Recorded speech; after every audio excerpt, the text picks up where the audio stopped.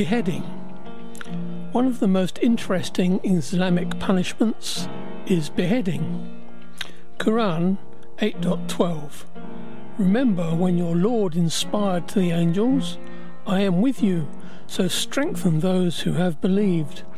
I will cast terror into the hearts of those who disbelieved, so strike them upon the necks and strike from them every fingertip. This is the Quranic verse used to justify beheading. Some Muslims excuse this on the grounds that this was because there was a war going on at the time. But the Quran is supposed to be for all people and all times, so that excuse doesn't wash. It's also worth pointing out that Saudi Arabia still cuts off people's heads. 146 in the year 2017 and 48 in the first 4 months of 2018.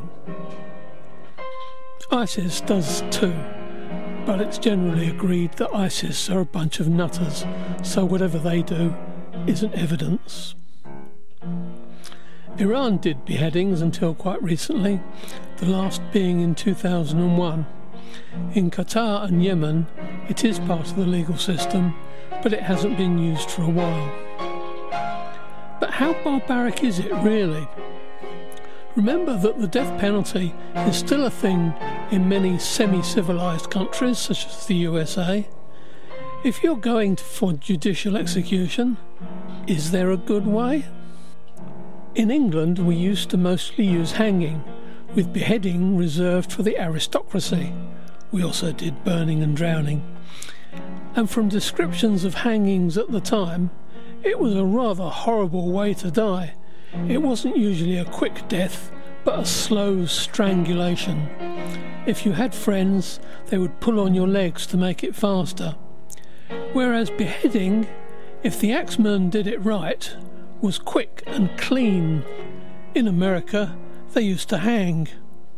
Then the electric chair, mostly promoted by people with a vested interest in showing that electricity was dangerous. And lethal injection, which is very often a bodged job. Plus, supplies of suitable lethal chemicals are getting harder to buy, because who would want to sell something that is only going to be used to kill people? France, of course, invented Madame la Guillotine. That seems to me to be a very good way, if good is the right word, to execute someone. It's quick, it's reliable, and no special skills are needed to use it. Today, of course, the death penalty is no longer a thing in any civilised country. The European Convention on Human Rights has outlawed it. If you're going to have a death penalty, then surely it's best to make it as quick and as painless as possible. And beheading, preferably by guillotine, is, I think, the best way.